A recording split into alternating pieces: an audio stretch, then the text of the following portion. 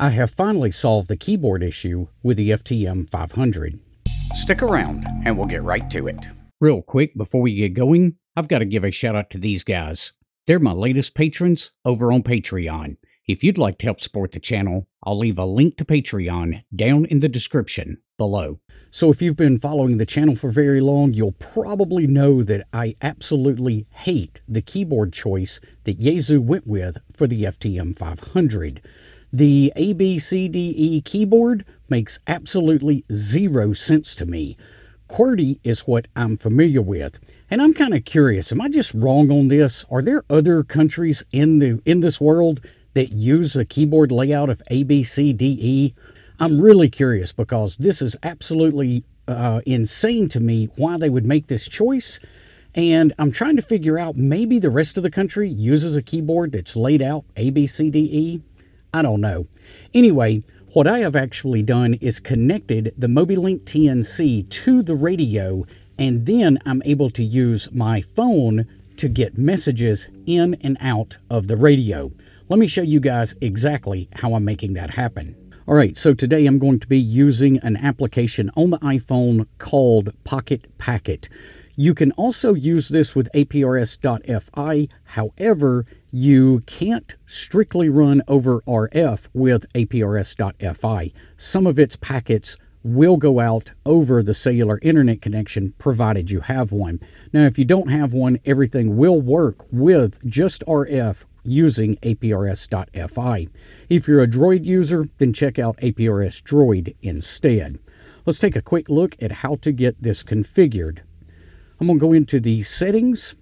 Make sure you've got your call sign right at the top. I enabled tracking location with that second option right there turned on. You'll notice that I also have report altitude enabled. And then the symbol I chose was the truck. Now let's talk about two things here real quick. I chose the exact same call sign and SSID as the FTM500 is set to. Same thing with the symbol being set to the truck. That is exactly what the FTM500 is set to. So if either of these beacons, be it the application on the phone or the radio itself, it will look pretty much identical on the map for someone else looking at this information, or it'll show up exactly the same on someone else's radio. Now the comment I have set is Pocket Packet over RF, and then I've got WinLink and AP Mail out there beside it, just so I can get alerted to if I have any messages. For the Digipeater path, I've got mine set to wide 1.1 and wide 2-1. And then I just set my TX interval to every 15 minutes. Next, you've got some various options that you can set depending on how you want to see it. I like to see the large symbols on my map, so I've enabled that. And then for map style, you've got several different options that you can set there as well. Message groups, you can define message groups. I've got 5 defined, but this really doesn't matter in the app, assuming you're connected to an APRS radio, as what's set on the radio is going to take precedence. The APRS IS connection I have left disabled because I don't want anything going out over my cellular connection. I only want packets being sent and received over RF with the radio. Scrolling down to the next section, you'll see Bluetooth TNC, and this is where we're going to set up the MobiLink TNC. If you haven't paired it with your device before, you're going to click Device right there and then select your particular version of the MobiLink. Once you've got the MobiLink selected, let's go ahead and enable that by just turning on this switch here. Nothing else is really going to matter because the options below are for audio modem, where you're using Vox to trigger the PTT. I don't recommend that for APRS. It's much preferred to use a Bluetooth TNC. Next, I want to go ahead and click on packet flow. So as you can see, we do have some packets already coming into that packet flow.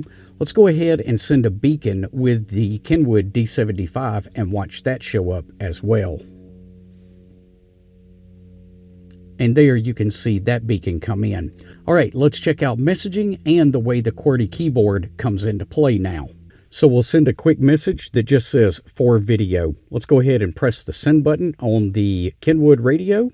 And you can see it immediately showed up on the phone as a message. You'll notice that message indicator right up there on the top right corner. And you can see that same message has shown up on the radio.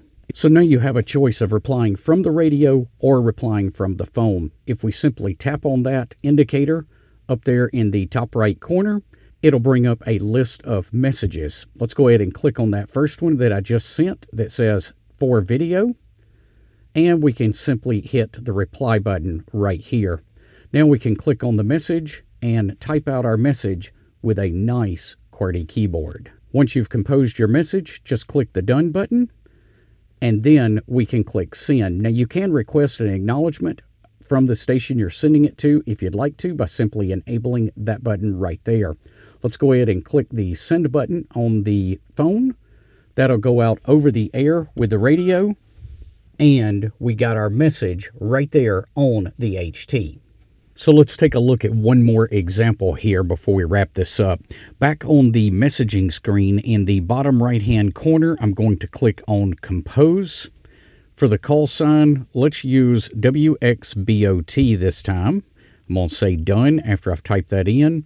Let's click on the message, and let's say Today, so we can get today's weather report. Again, I'm going to click Done right there. This time I'm not going to request an acknowledgement. I'm just going to press the send button in the top right-hand corner. That'll go out over RF with the radio, and if we give it just a second, the message comes right back into us. Now, again, this is showing up both on the phone and on the radio, so I've got the option of reading it or replying to it in either on either device, whichever way is most convenient for you. To me, being able to use a QWERTY keyboard and my phone is much easier than using the goofy keyboard on the FTM500. Now, if you decide to set this up with your FTM500, you will need a couple of cables in addition to the MobiLink TNC.